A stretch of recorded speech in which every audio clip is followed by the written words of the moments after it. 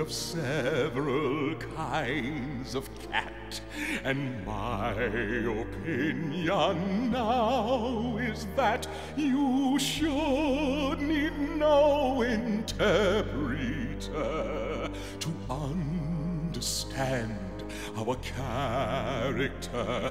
You've learned enough to take the view that cats are very much like you. You've seen us both at work and games, and learnt about our proper names, our habits and our habitat.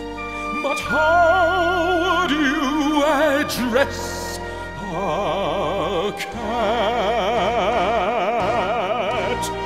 So first your memory I'll jog and say a cat is not a dog.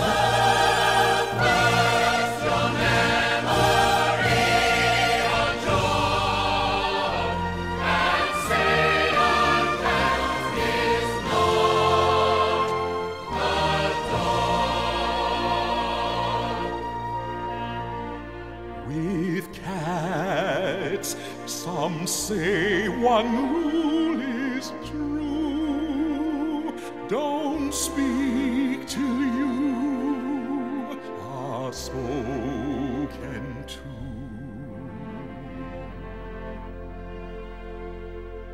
Myself, I do not hold with that.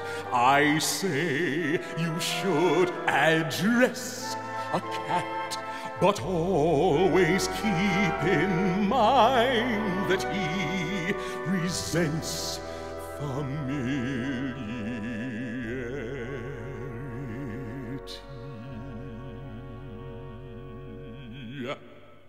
You bow and taking off your hat, address him in this form: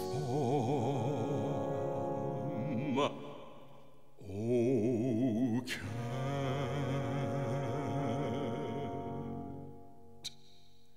Before a cat will condescend to treat you as a trusted friend, some little token of esteem is needed, like a dish of cream, and you might now and then supply some caviar or Strasbourg pie, some potted grouse or salmon paste.